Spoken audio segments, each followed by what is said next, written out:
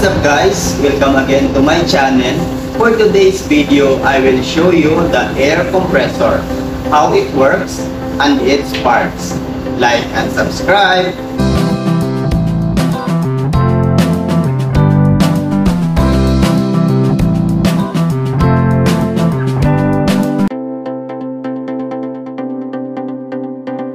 Air compressor.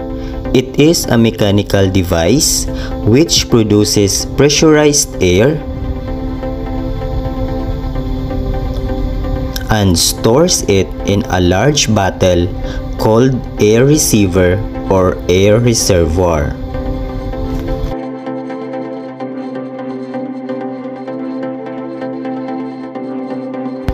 Compressed air primarily used in starting of main engine,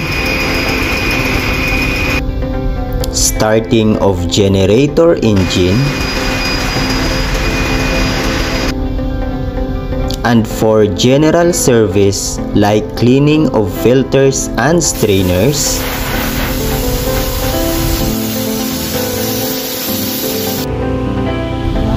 also for the air control system.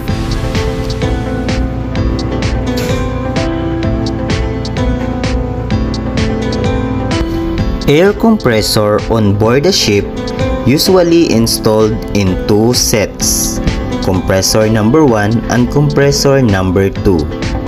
And in every ship, the makers and model of the air compressor are different.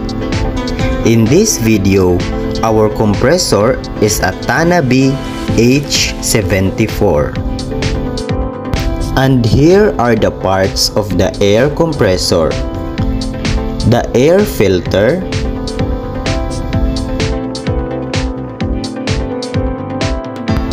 cylinder head, and inside of this is a first stage valve.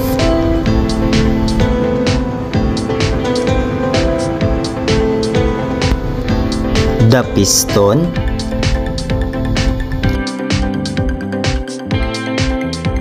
first stage cooler, second stage suction valve,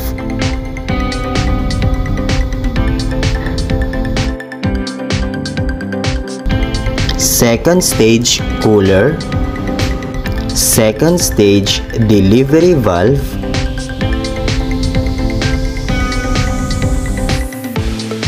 the crankcase, and inside of this is a connecting rod and the crankshaft. The unloader or the magnetic valve,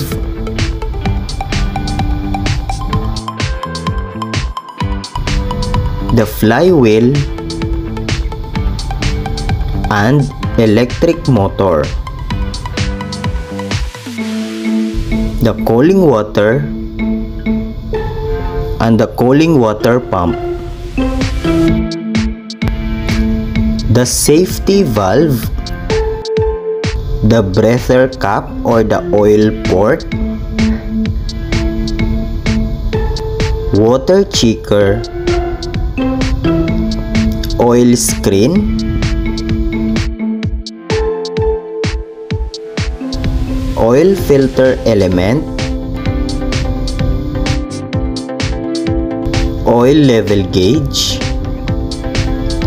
drain separator, auto drain trap,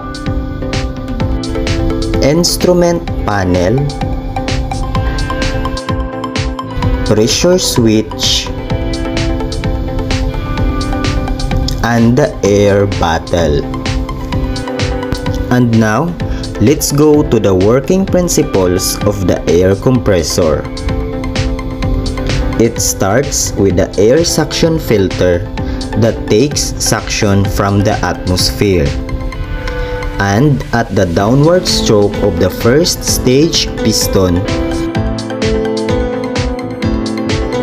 air is drawn to the first stage suction valve.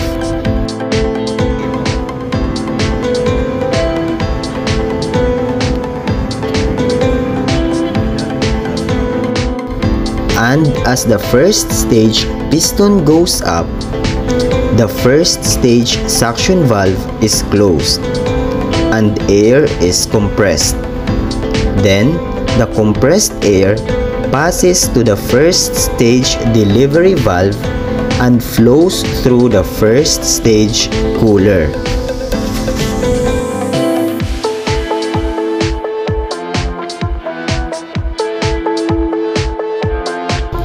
And on the downward movement of the second stage piston, second stage suction valve allows entry of the compressed air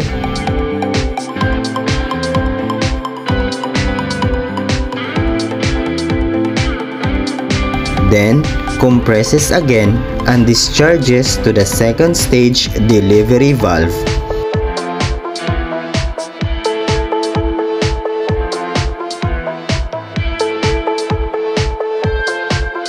And flows through the second stage cooler.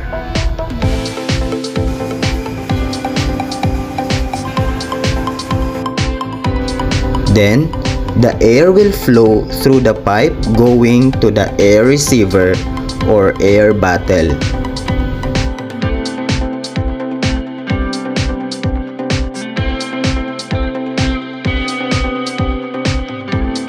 And when the pressure in the air bottle reach the upper limit set pressure, the pressure switch operates to stop the compressor and discharge the drain in each stage from the unloader.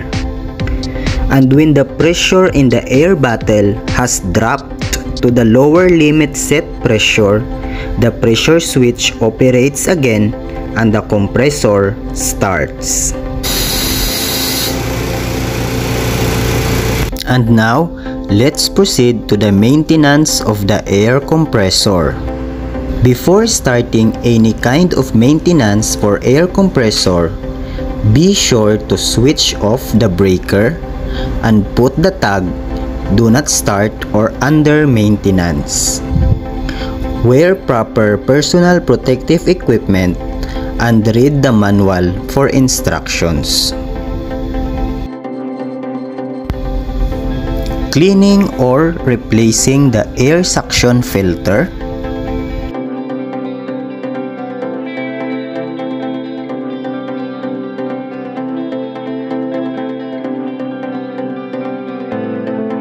Changing oil, the compressor crankcase oil. When changing oil, use the grade of oil exclusive only for the compressor. Crankcase inspection.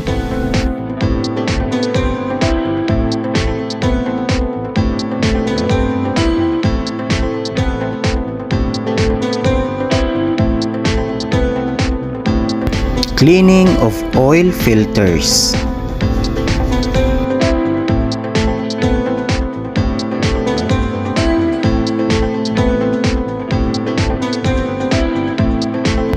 Cleaning of auto drain trap.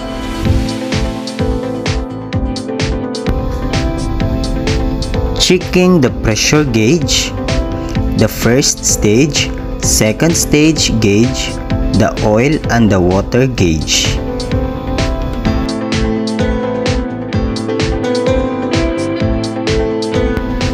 Testing of safety device such as lube oil low pressure alarm.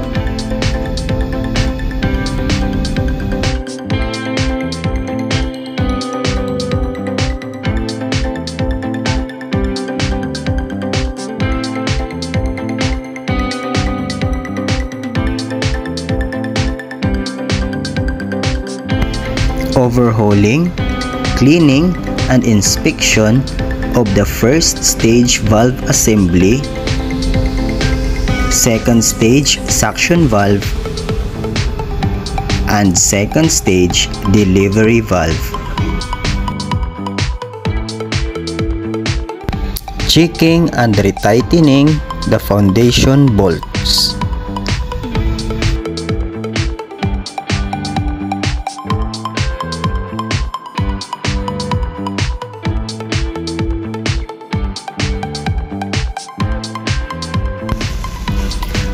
checking and inspection of the unloader.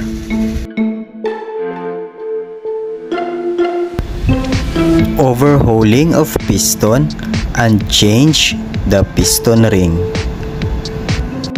And lastly, here's the things you need to know or the preparation before starting of the air compressor or before you put to the automatic mode of operation.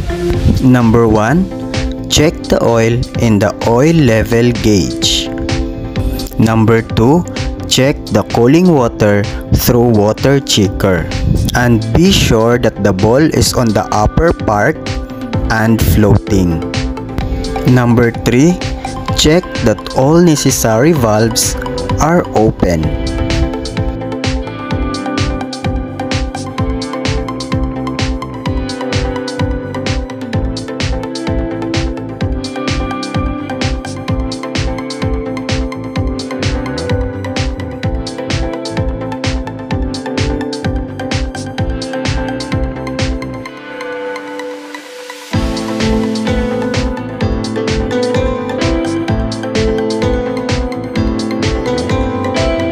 After checking, put the compressor to the auto position and the compressor enters the automatic start and stop mode of operation.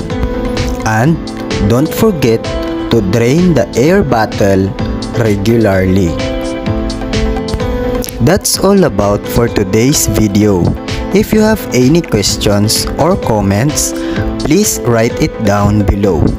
Thank you so much for watching.